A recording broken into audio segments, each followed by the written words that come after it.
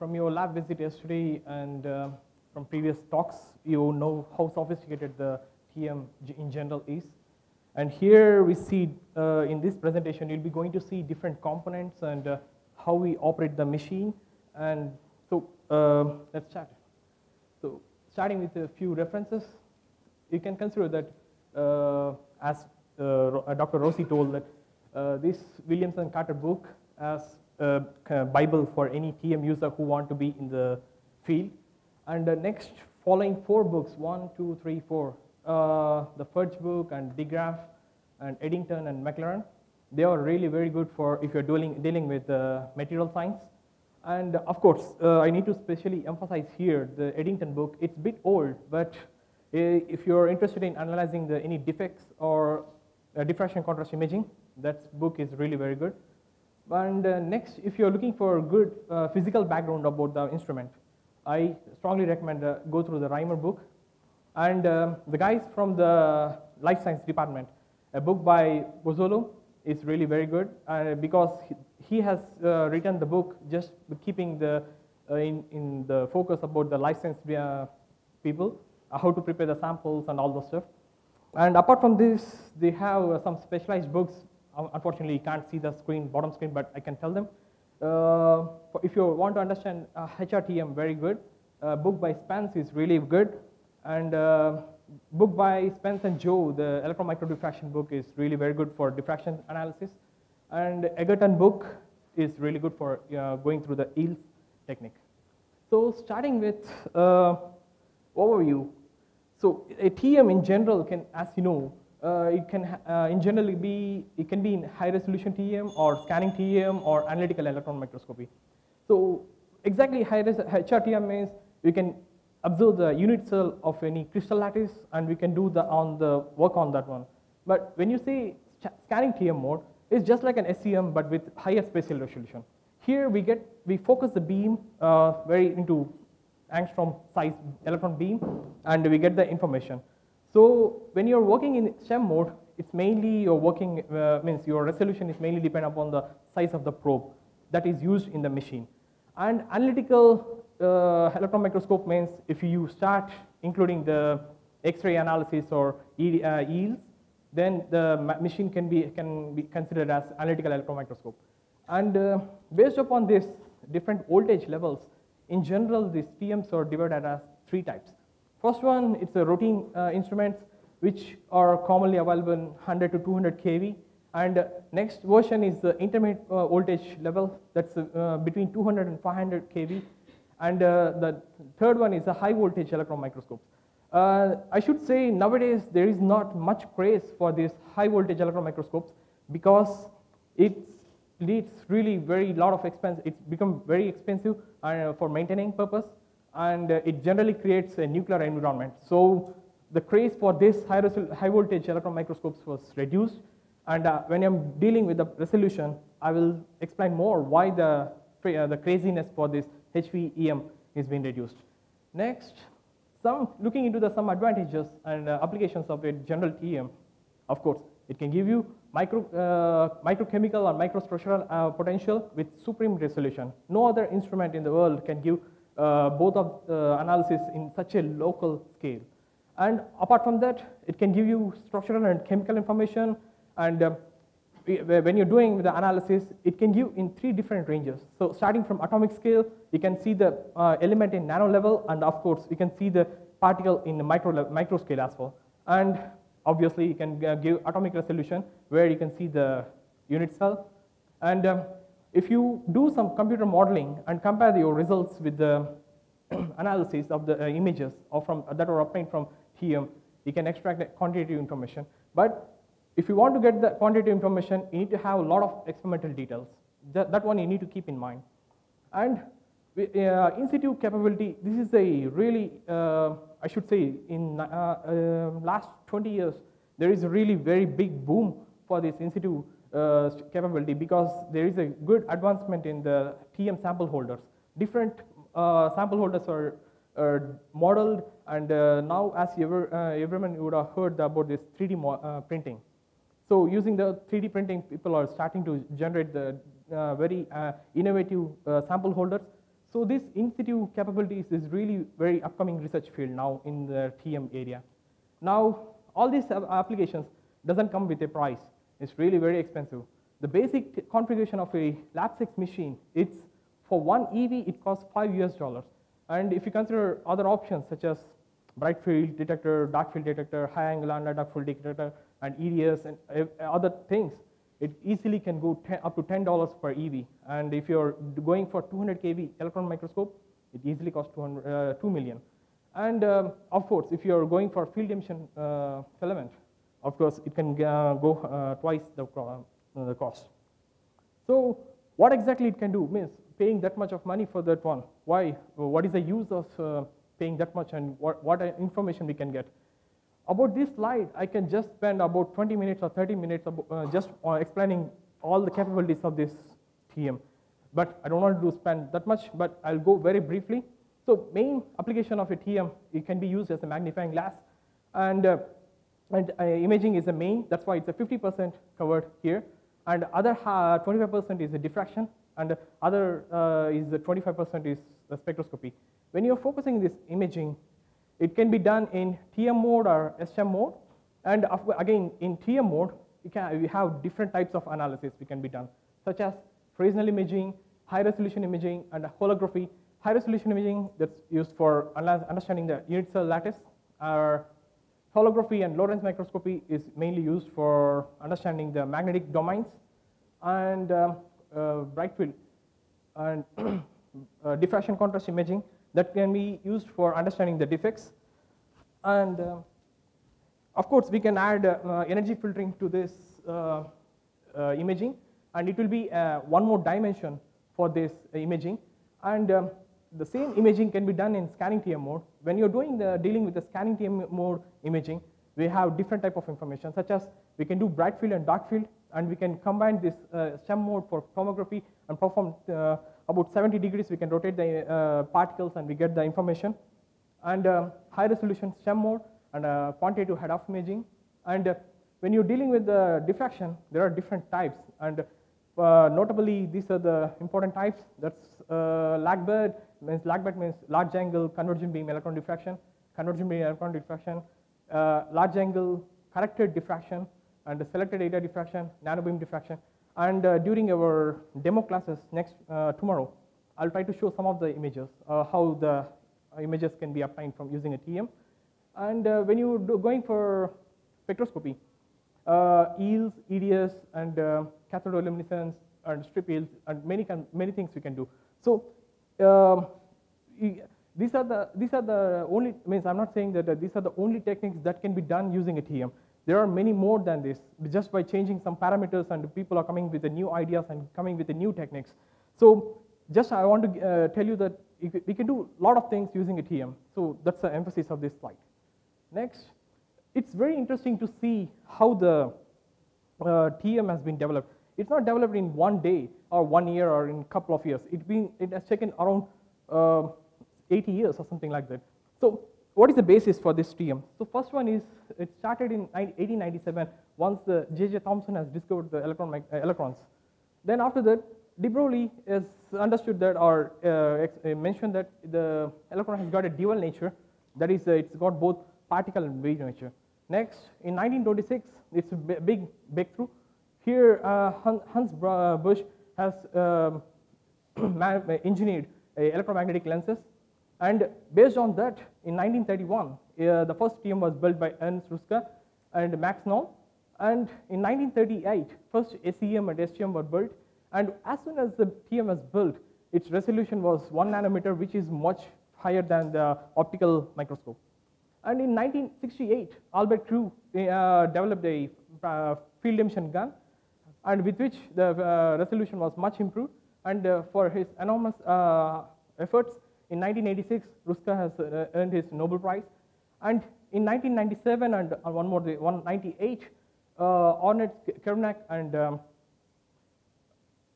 someone from Germany, they have developed a first aberration corrector. You can see that it has taken about 40-50 years after just develop from 1 nanometer to 1997 for developing the CS corrector. The reason was principles were known during that time. In 1960s, the people know about how to correct the aberration, but due to lack of engineering during those times, people were unable to do it. But in 1997-98, people first developed the CS corrector, and it was a really big breakthrough in the electron microscopy. So next, how different the, sorry.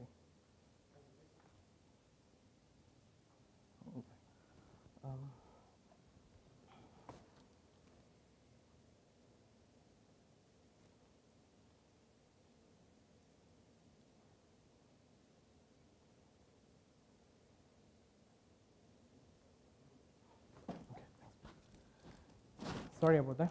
And so for understanding this TM, I think it's a good idea if we compare this microscope TM with an optical microscope.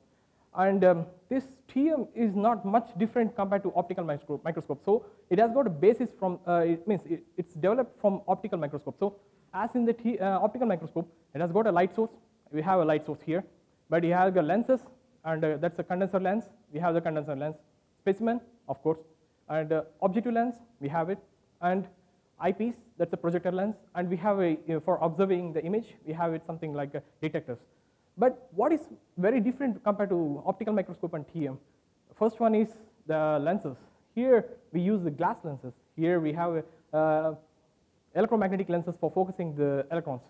And apart from that, is there any difference? Yes, we do have.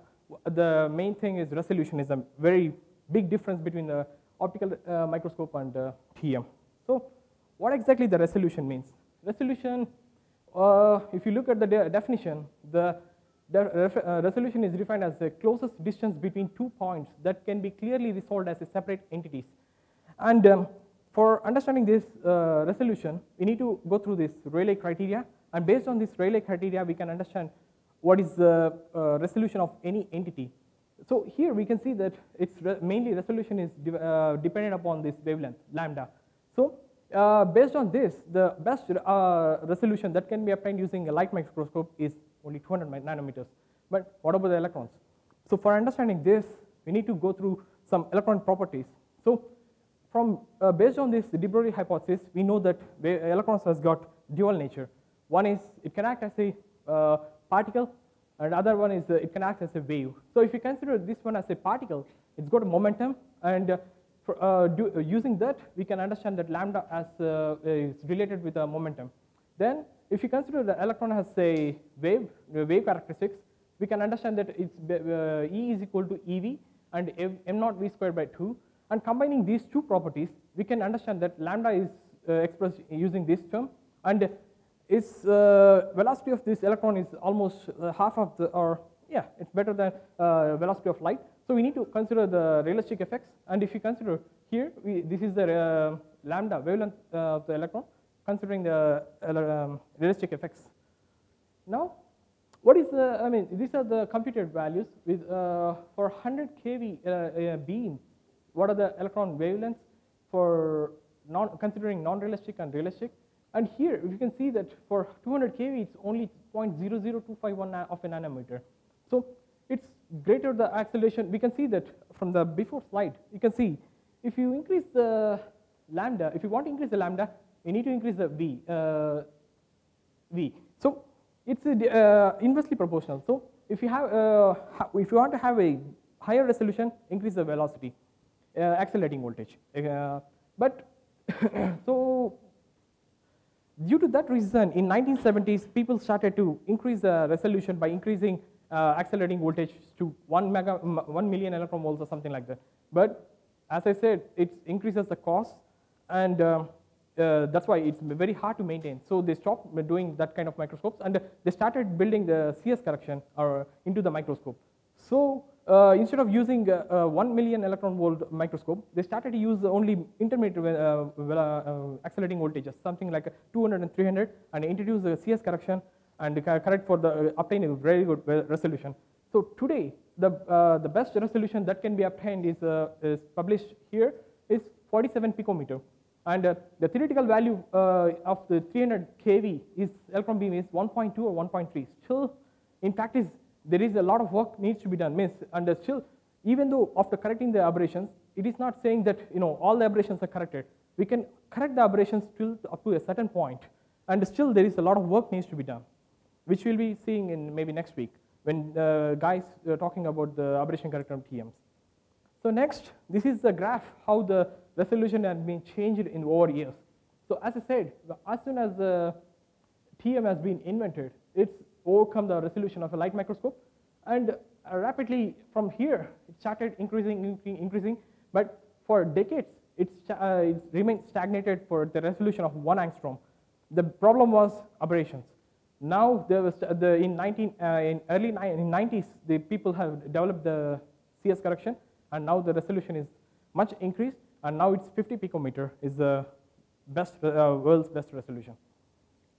So what it's very interesting to see what are the components in the microscope, and this is a second block diagram of a TM, and it's a little bit complicated or developed compared to my earlier version.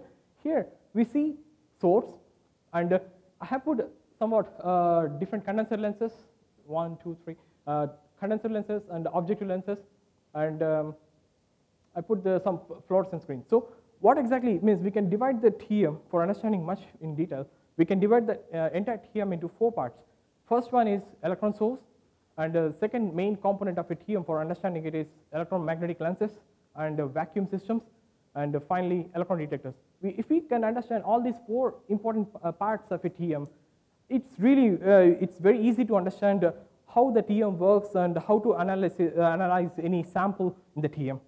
And unfortunately, I'm afraid, some of the images that we'll be going to show further in this section are already shown by Dr. Rossi, and you can feel that as I'm using it again means it's really very important. Guys, you need to understand that how it's very important if you want to understand the TM working principles.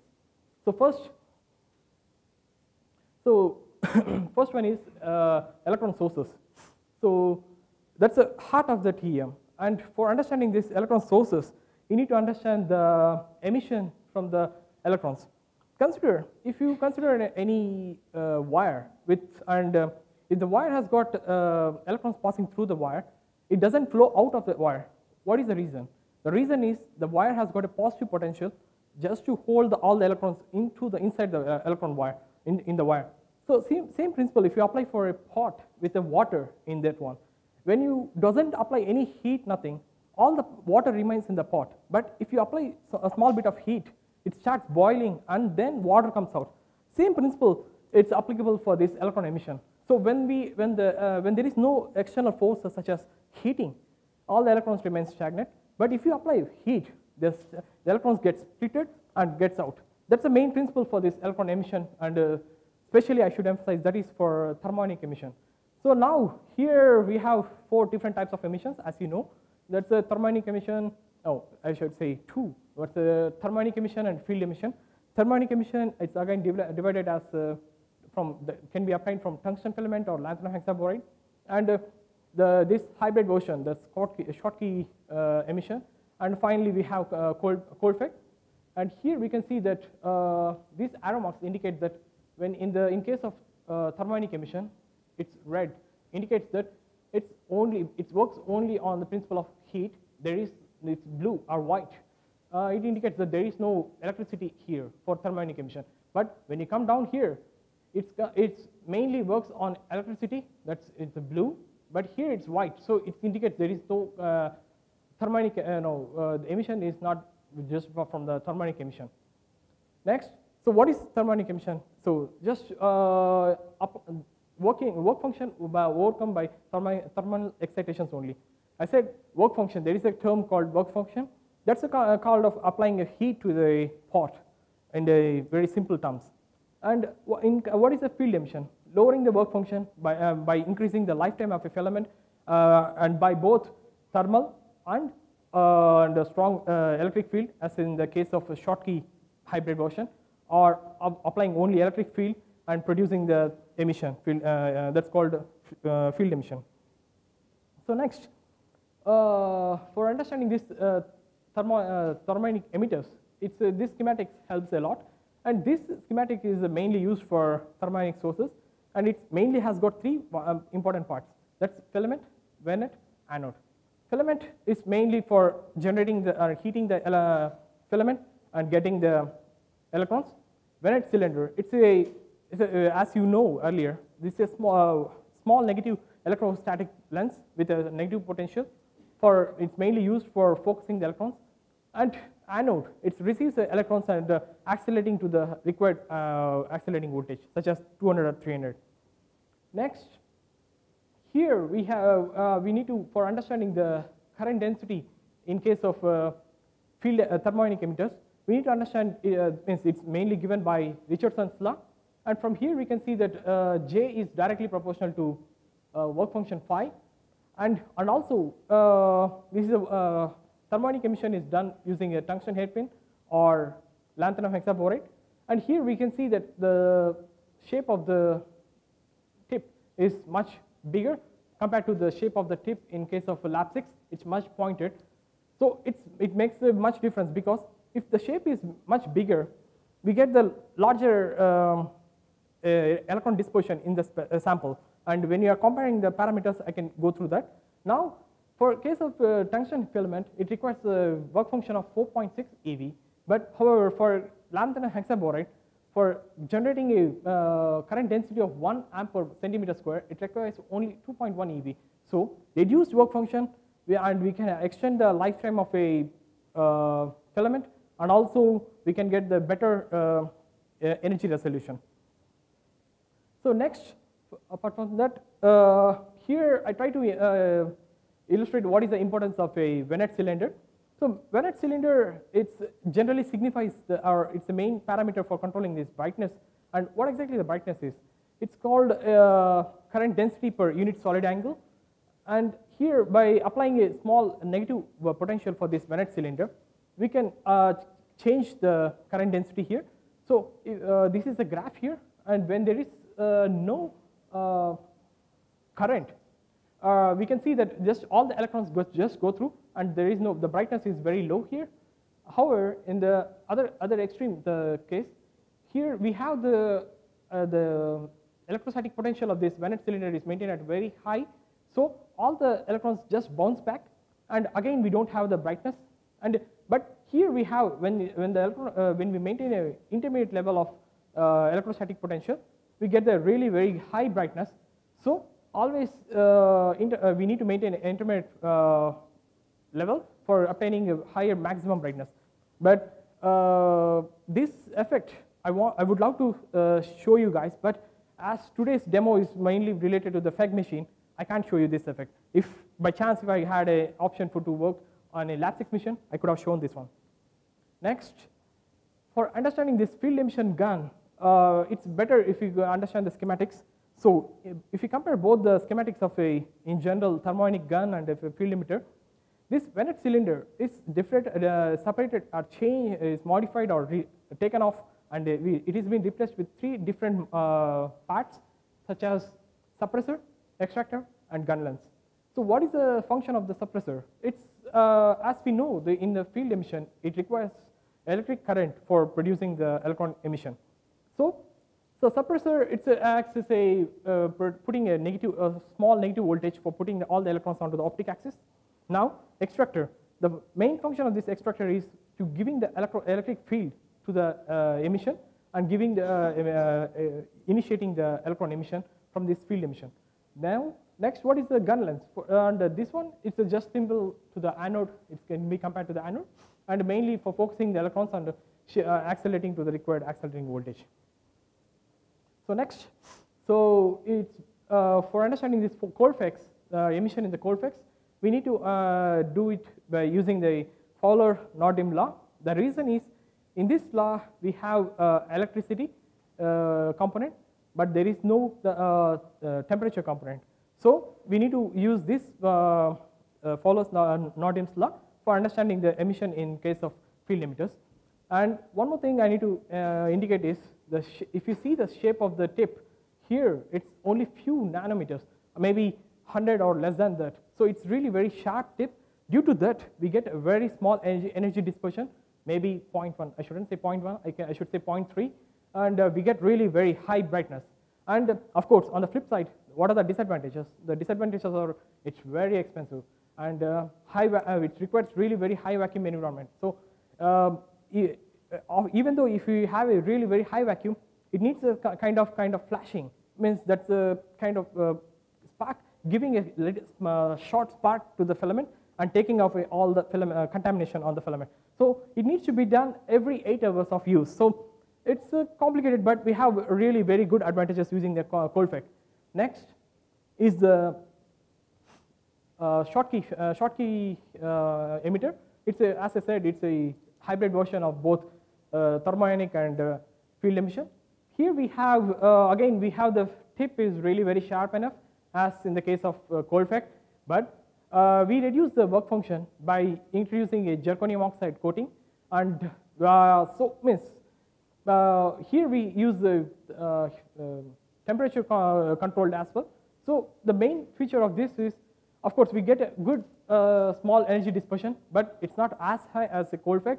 It's very manageable, and high brightness as it's a fag machine, and it doesn't require any flashing. That's really good, and it can be stable for over a lot of time. Now, just to compare all the parameters, I believe you have seen this table before as well. And first, work function.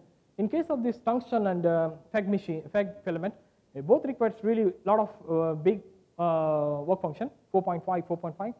But if you see the temperature, it's the tungsten requires 2,700 Kelvin, but it requires only 300. That's maintained at a room temperature. So that's the reason why it has got a Schottky.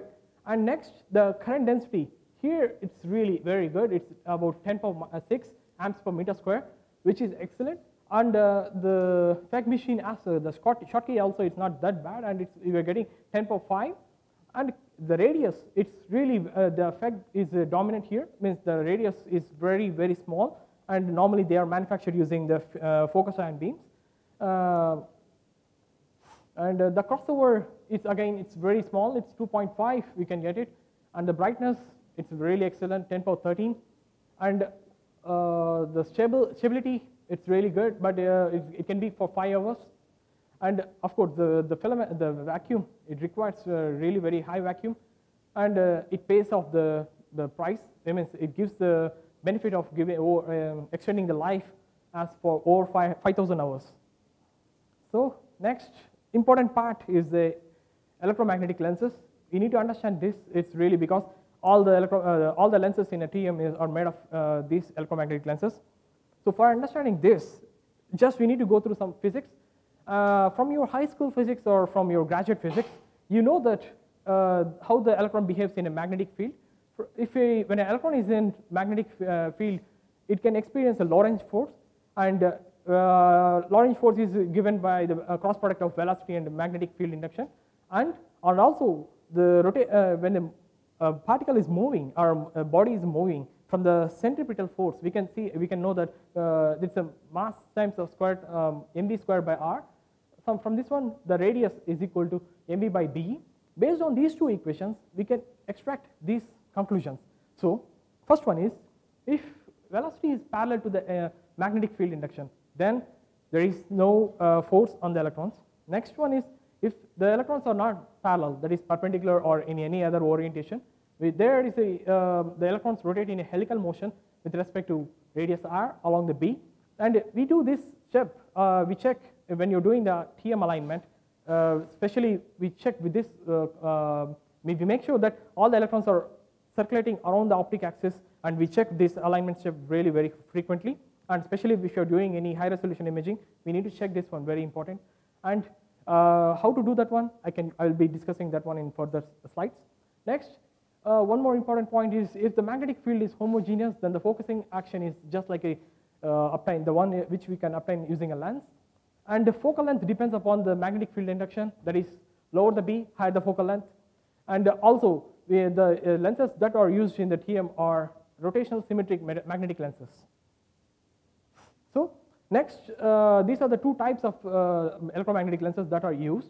This is a winding. It's iron winding and is with a hole.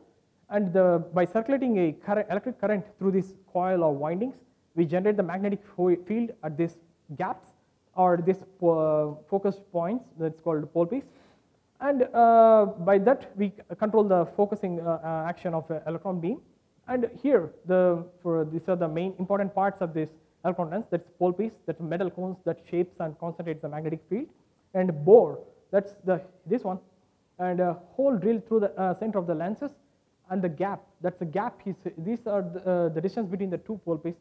And when you're designing any electromagnetic lenses in a computer modeling, these two are really very important parameters: bore and gap, the ratio between the bore and gap ratio, and the coil and windings, the copper wire for creating a magnetic field. And of course, when you're generating, when you're translating, when you're putting a lot of electricity, it generates a lot of heat, and we need to have water cooling system for reducing the temperature of the coil. Next, I think this is a good point to show that, just quickly show the aberrations. That means, as in the case of glass lenses, we have aberrations in the electromagnetic lenses as well. And I'll be showing, quickly talking about three different aberrations, that is astigmatism, spherical, and chromatic. And all these three aberrations mainly shares one single property, that is electrons running off axis through the lens are wrongly deflected. So if you look into the spherical aberration, the electrons that are away from the optic axis are focused far, and this is the optic axis. The electrons that are traveling away from the optic axis, they are focused far, and the electrons that are really nearby to the optic axis, they are, vice versa. So that's the problem with the aberration correction, spherical aberration. And when you're dealing with the chromatic aberration, it's mainly related to the energy of the electron beam.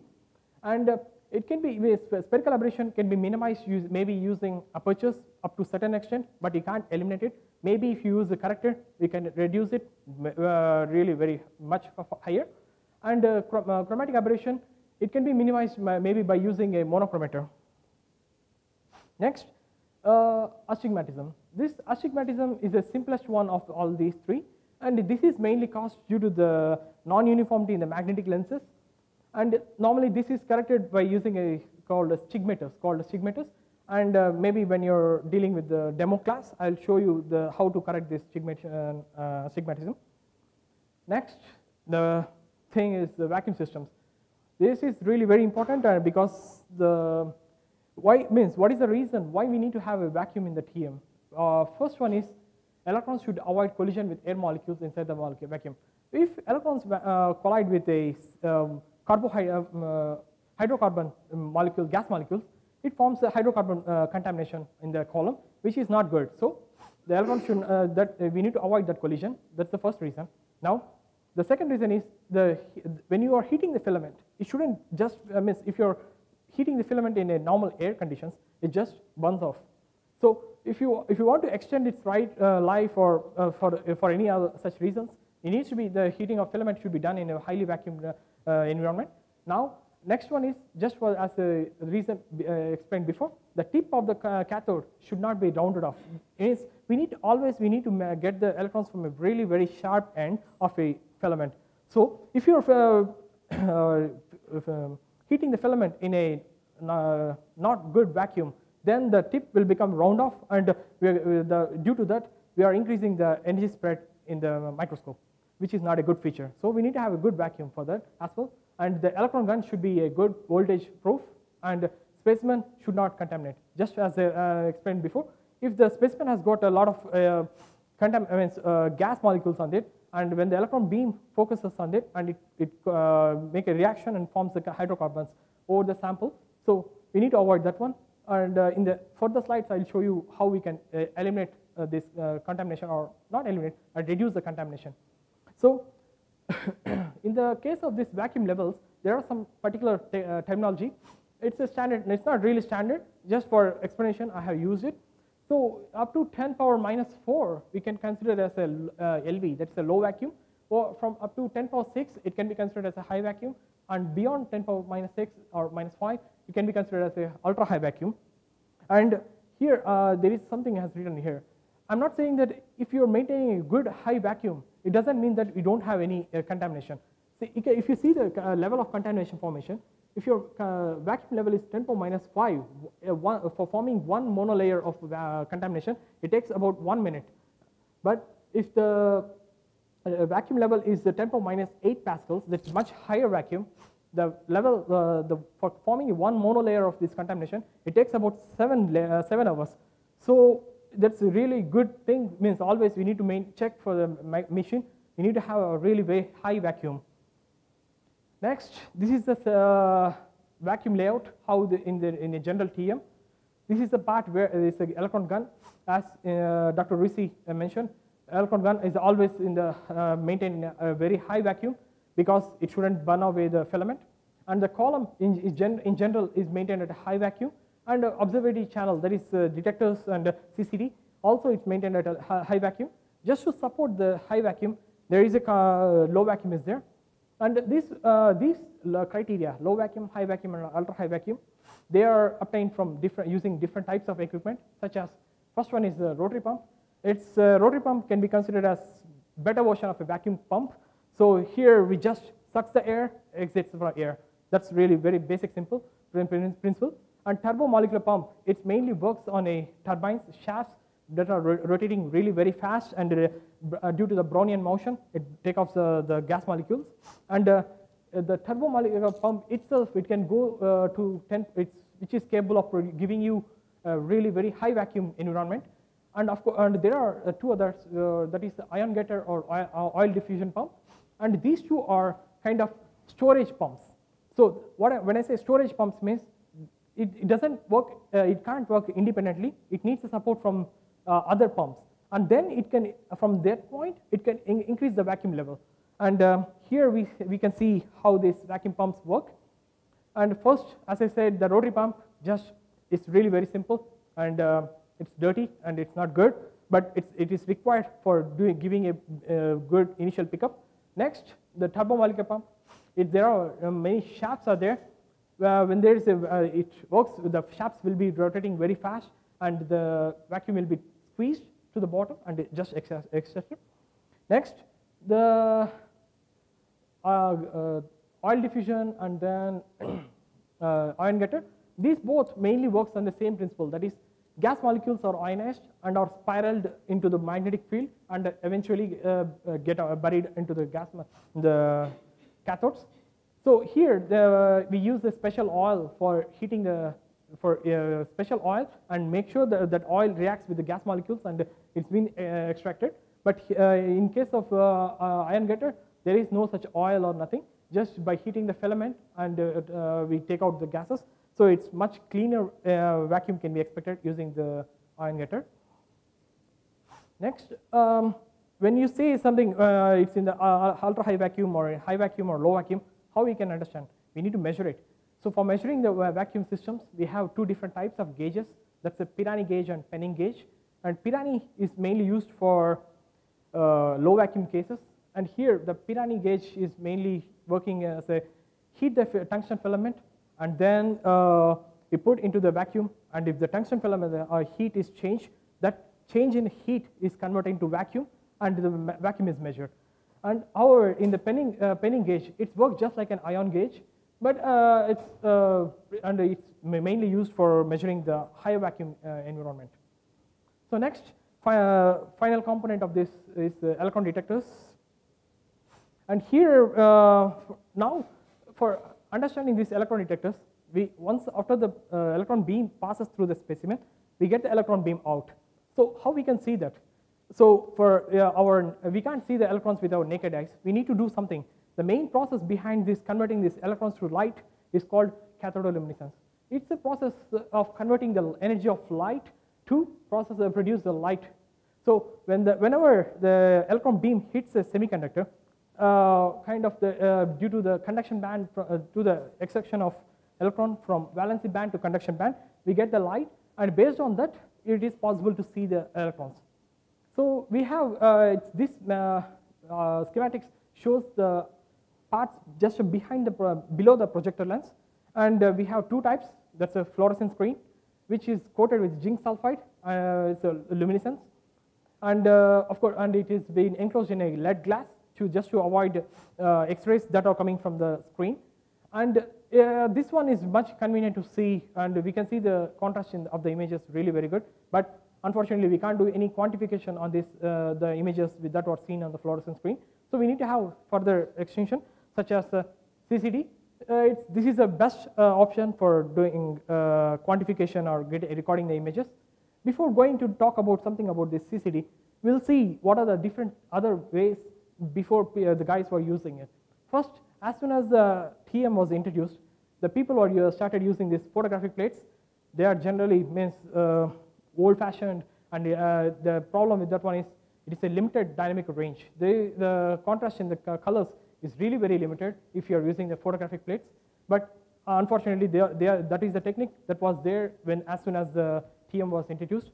And next one is the imaging plates. This was introduced in 1990s by Fujifilm, and it's really much breakthrough advance, but it can offer really very good dynamic range and requires no chemicals for developing the photographs. But the problems with this one are it's a delay in the seeing the data, because you can't see after recording an image, you can't see directly the image. It needs to be go through some kind of special scanner, and then it needs to be put into the computer. Then we can do all the requirements. So this is not a really viable option. So next, this is the very good option, that's CCD, and it was being introduced only 15-20 years back, I guess. Next, it is available in 3 different sizes, or more than that, I guess. Commonly used sizes are 1K, 2K, and 4K cameras. And mainly it has got 3 parts, that is the scintillator, fiber optics, and of course before the one when they are introduced, we have optic couple as well, but now they are not using it. But we have the CCD chip. For the scintillator just converts the electron to light, and the fiber optics that transmits the light to the CCD, and the CCD, it's a kind of a parallel and serial register of detecting the intensity of light. And of course, now there is a good advancement here, and that is called a direct detection cameras. In this direct detection cameras, they are invented only into the market only 1 year or 2 years back. And here, in case of the direct detector, they eliminate both this scintillator and the fiber optics. So we get the images are really very good resolution, because there won't be not much noise, or the noise level will be much reduced compared to the CCD. Next, there are a few other components as well. That's stage.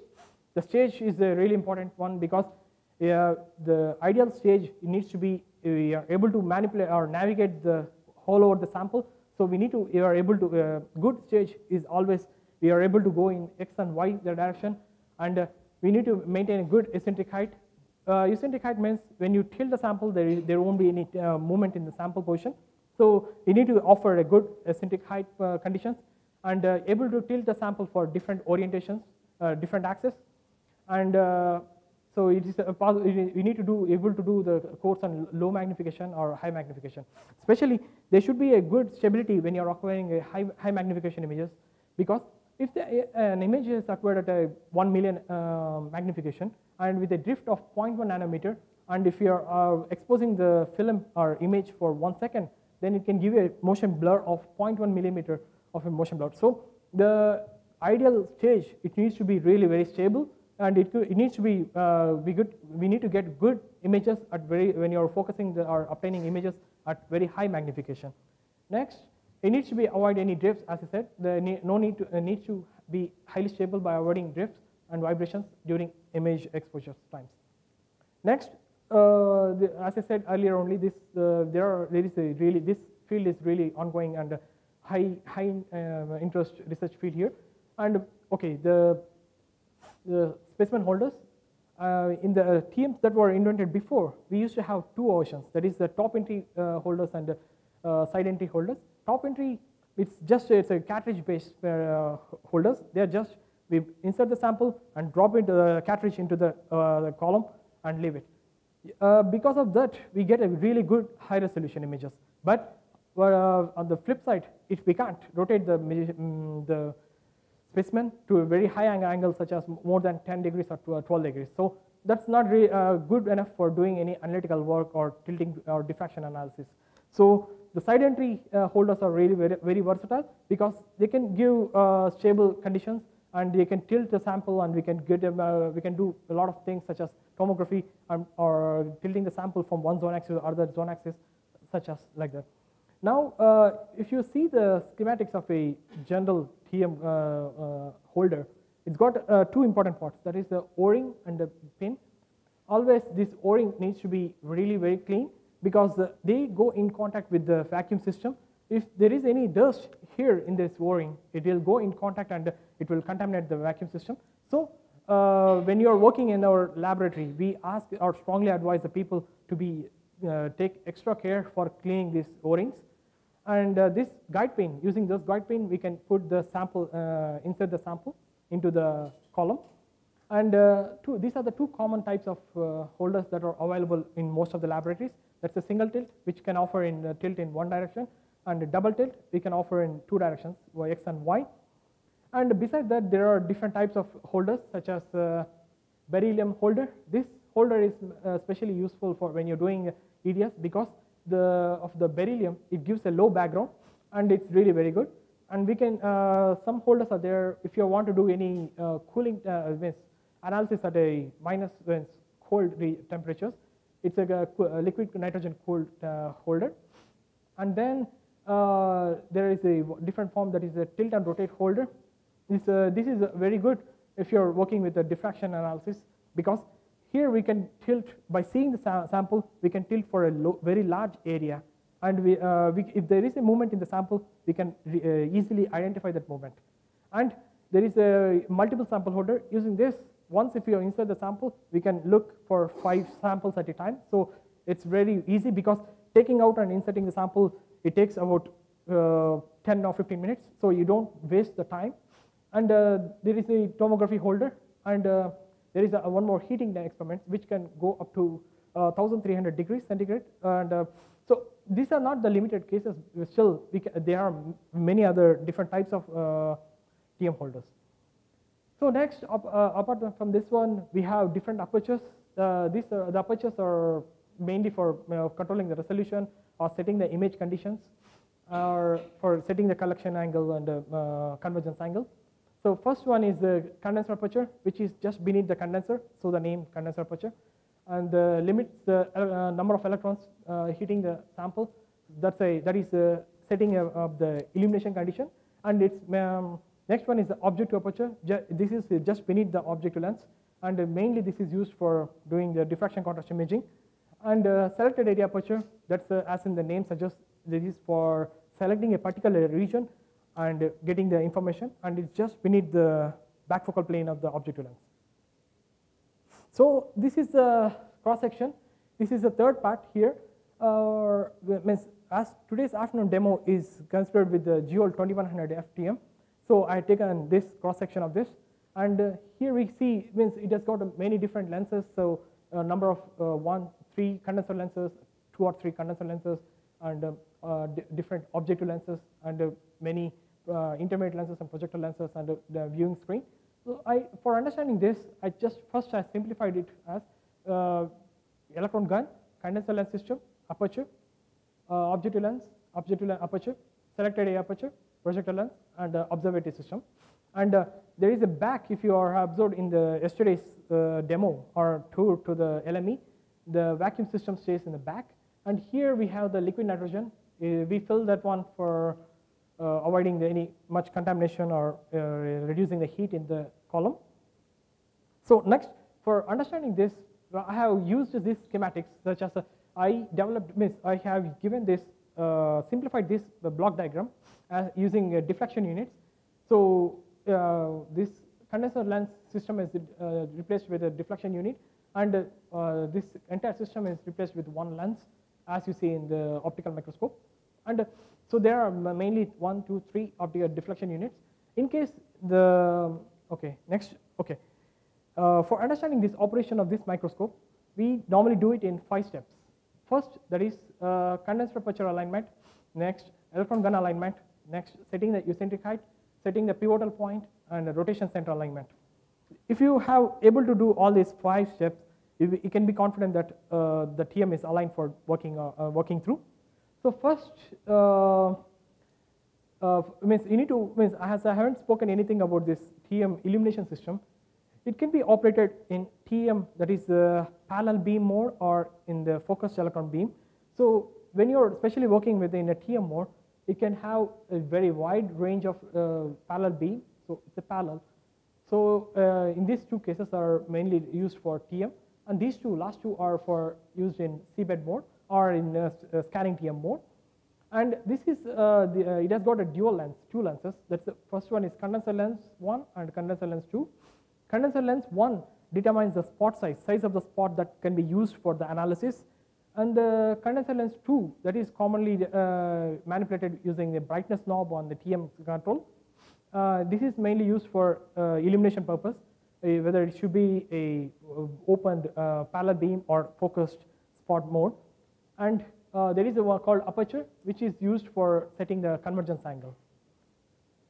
Next, in case if you don't understand any of these schematics, please don't be worried, because I will be using the same slides for the demo in the afternoon, and we can work through all exactly same using same things. So for first step, the alignment process is condenser aperture alignment. When the machine is not aligned, it's in the misaligned state, we can expect that it's in the something like this.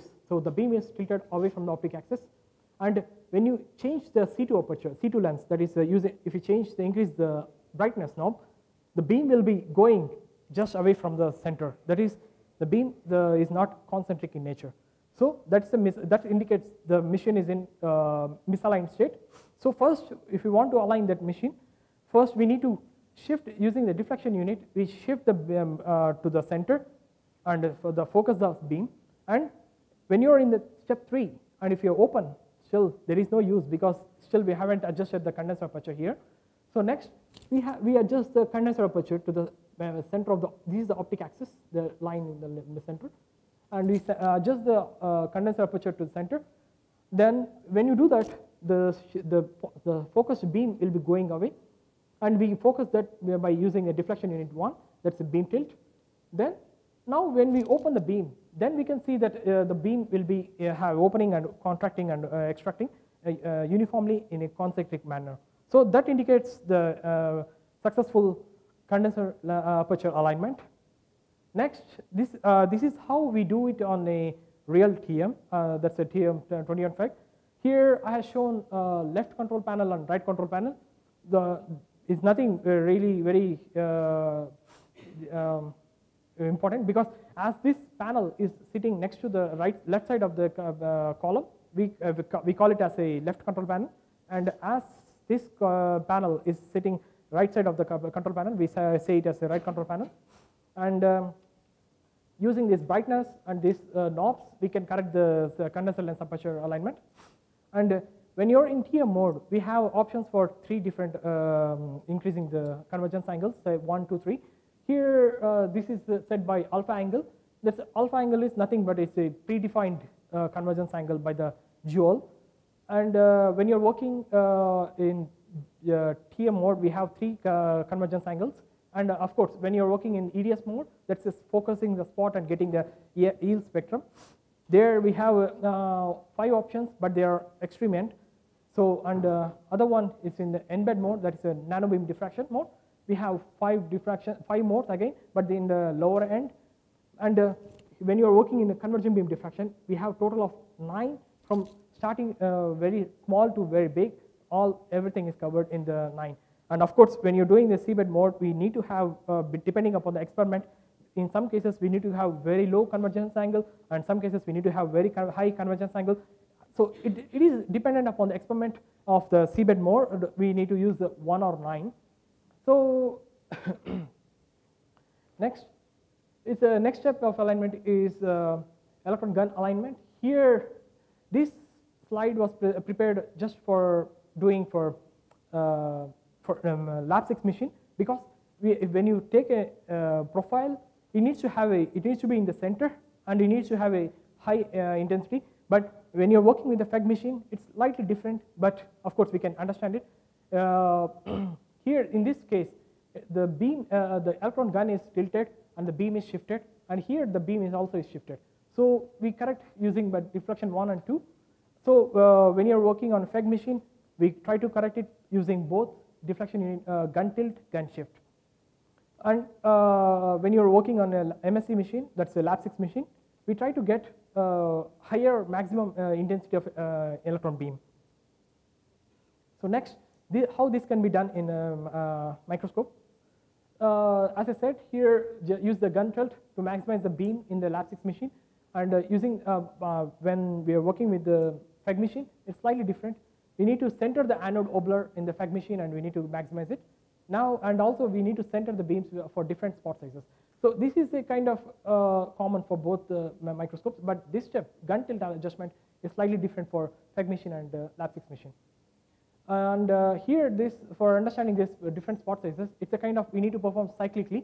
So that is change the spot size from 1 to 5. That's a 1 is the biggest spot and 5 is the smallest spot. We need to make sure that there is no movement when you change the size of the spots. And I can demonstrate this one when you're working on the demo session in the afternoon. Next, once after finishing the gun tilt, it's a good idea to correct this for the astigmatism.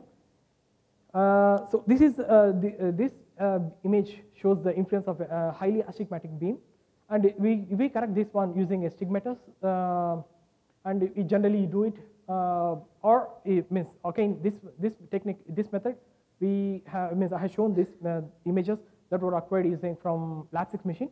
But when you're acquired from the FEG machine, we try to get the image of the source at very high magnification and try to make it as an equilateral triangle. Again, I'll show you that one in the demo session. Next, eccentric height. Setting the eccentric height, this is really very important, and whenever you're working with a machine, we need to check this step of alignment very often. What exactly the eccentric height means? When a specimen is in at a eccentric height, or if you tilt the sample, there is no movement. So in these 3 cases, the specimen, when this is a specimen, if you tilt the sample, the specimen is trying to move away from the optic axis. So this is a misaligned state, and here this is the specimen is in the eccentric height. So even though if you tilt in this direction, middle, or in this direction, the specimen is remaining in the same position. And when you're this one is really very important. Again, I will be doing it. And how we can do it on the TM is just by we can do it in 2 steps. First, coarse adjustment and fine adjustment. Coarse adjustment is just increase the Z height and observe this kind of effect, such as when you are in an under focus mode, we see a bright fringe outside the particle or edge of a carbon film. And if you are in focus, the contrast is really very low, and if you are over focus, there is a black fringe outside it. So this indicates we are in which condition we are in. And once after performing this coarse adjustment, we can do the fine adjustment using image obler and minimize the movement of the image using the Z controls. So we need to repeat this step whenever you change the magnification, or especially if you're doing the high resolution imaging, you need to do this one very often. Next, pivotal point. So in your TM, there is no case, most of the time, ideal case is this is the one. So this is a pivot point. The area on the top from here to here is same as from here to here. This point acts as a pivotal point. But most of the cases in TM, it won't be like this. So because if you want to do any diffraction contrast imaging, or if you tilt the sample, or if you tilt for any other reason, the beam is slightly tilted. So in that case, or if you change the height as well, the beam is slightly tilted. So we need to check for the pivotal point. The main reason for this pivotal point is the region above the pivotal point, or illumination above the pivotal point, is same as the illumination below the pivotal point. So that's the main idea of this checking for this pivotal point. And here we can correct it by using this is the way. When the pivotal point is not correct, it's just image will be moving very badly, and we need to reduce that movement by changing the operations using deflection unit 2 and 3, because this is the place where the sample is kept. We need to change both of them, and we need to minimize the movement. And when you come to the original operation of the TM, this was slightly done differently. Use the tilt for when you're in imaging mode, we use the tilt compensator for minimizing this movement, and when you're in diffraction mode, we use the shift compensator and we reduce the moment. I think it's better if I show you in the demo, it will be good. Next, this rotation centering alignment. When I'm dealing with electromagnetic lenses, I mentioned that due to the electrons in a magnetic field, they go around a spherical direction. Always we need to check for this alignment and make sure that all the electrons or the electron beam is in the one unit optic axis. So this is really very important step, and of course it's the last step, and it's really important. And again, both these steps, this eccentric height and this rotation center alignment, you need to check very often whenever you're doing high resolution imaging or normal imaging as well. So next, how it can be done? We can do this rotation centering alignment using voltage centering or current centering. Voltage centering means just obey the high tension and make sure that image is not moving, or image is moving, but it's in the kind of like this, up and down. But it is same thing when you're doing, you can do that one in current centering mode. That's change the current across the objective lens and make sure the image is obbling exactly in the center of the optic axis. And this is very, as I said, this is really very vital for obtaining reliable and accurate high resolution information. Next, once after finishing this, this is objective lens astigmatism correction.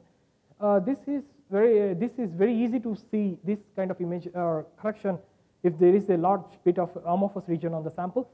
Of course, every sample has got some bit of amorphous, but if the sample has got really a lot of carbon or something like that, it's very easy to do it.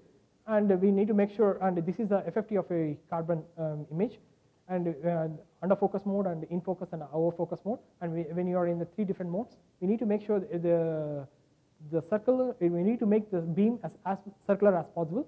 Maybe I will try to show this one when you are doing a demo session.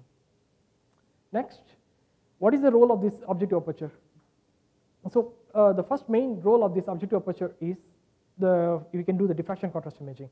So first, we can put the objective aperture exactly in the center of the optic axis, and we can do we can eliminate the diffracted electrons, and just we make sure that all the electrons are from the transmitted beam, and doing that in such a way we can enhance the contrast in the image. So you can see here this is the image that was taken without the aperture, and this is the image that was taken with the aperture. You can see there is a really lot of contrast enhancement here, and this is vital if you're looking for nanoparticles because nanoparticles doesn't appear means the size of the nanoparticles are really very small. It's very hard to see. Maybe if you use the objective aperture and perform a bright field imaging, it's really easy to see them. Next version is dark field imaging. This can be normally done in 2 different ways. There is aperture centered dark field imaging and displaced aperture dark field imaging and centered dark field imaging. In the olden days, the people used to say this displaced aperture dark field is a poor man's image, because the microscopes that were built in 1960s or 70s, they got a lot of astigmatism or aberrations in the lenses. So due to that, we can see really very good of aberrations in the image. But the instruments which we use today, they have aberration as 1 millimeter or something like that. So it doesn't matter that much if you're using a centered aperture or this one, the centered aperture or corrected dark field imaging.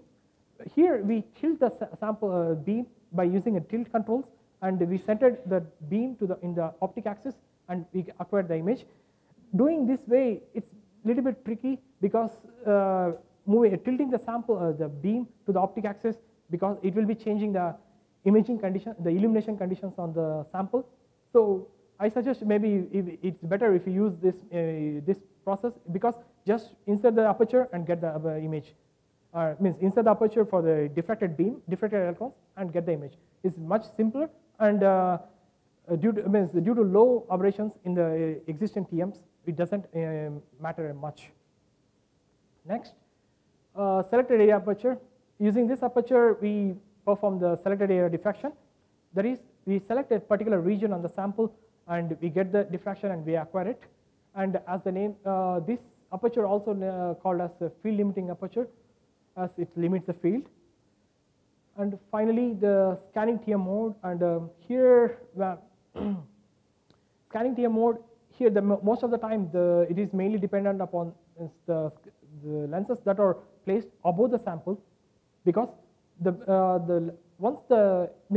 setting up the imaging conditions is the main crucial thing in the when you're working with the scanning TM mode, because just after passing the below the sample, for getting these STEM images, we don't have any, the images are not formed by lenses, they are formed by the detectors.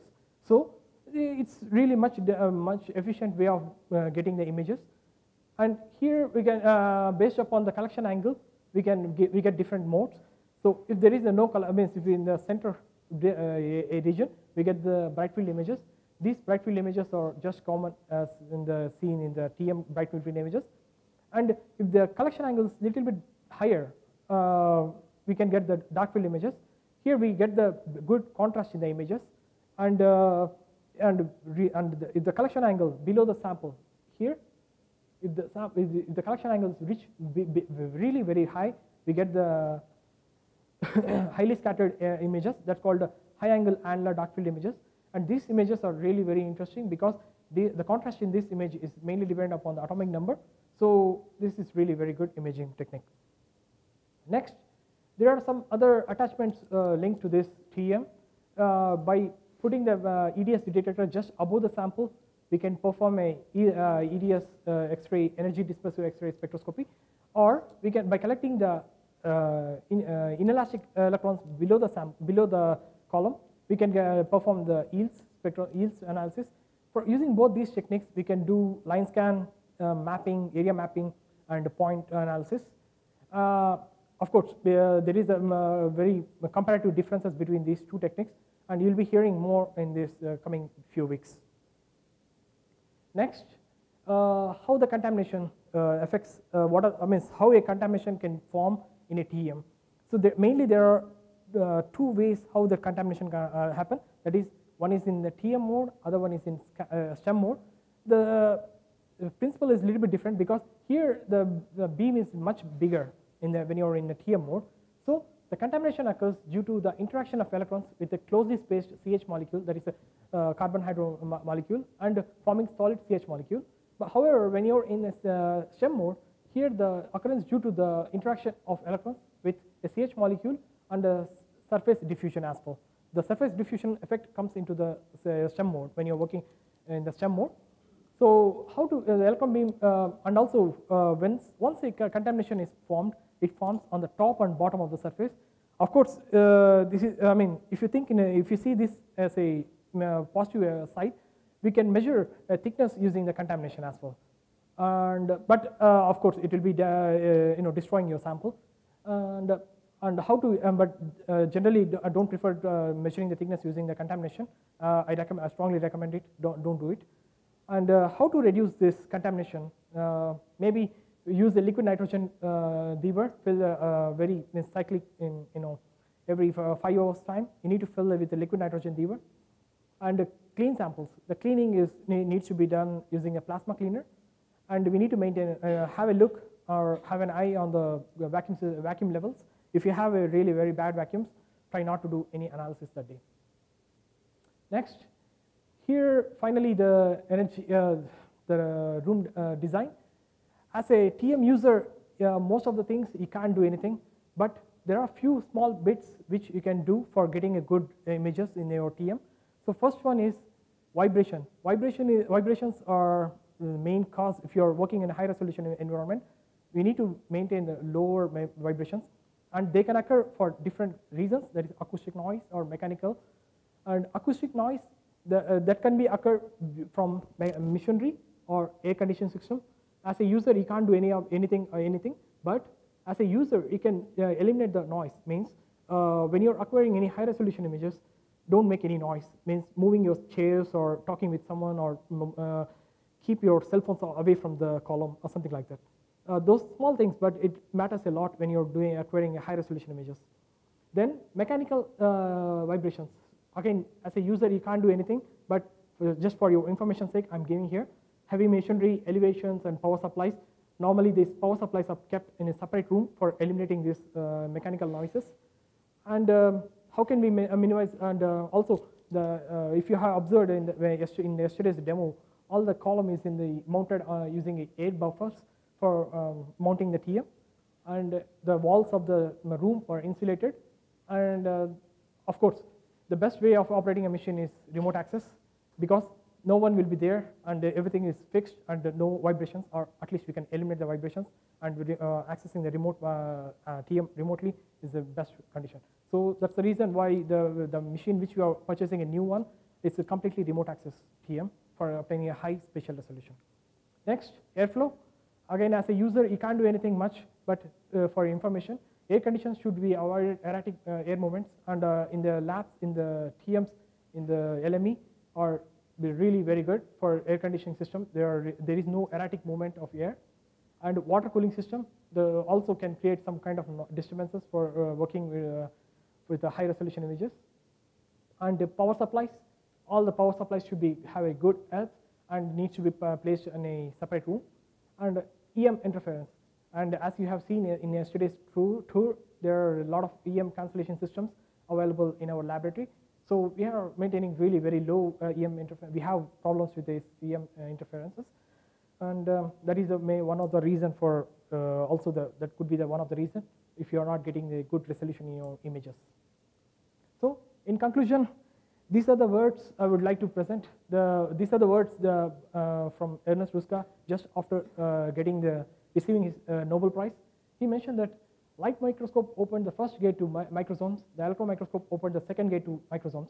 And what will happen, or what will happen if you open the third gate? This indicates that means inventing the electron microscope is not the end of the world. With the stable electromagnetic interferences and development in the holders and good vacuum systems available, there is a really lot of good room for innovation purposes.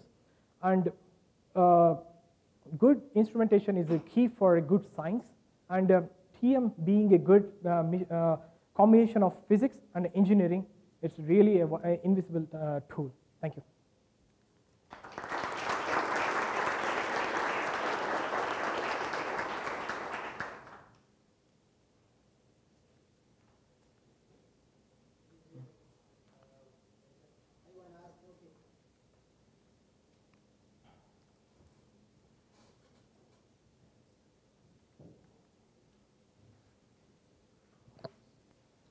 Thank you.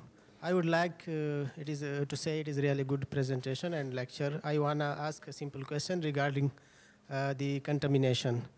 What is the effect of contamination on the sample imaging?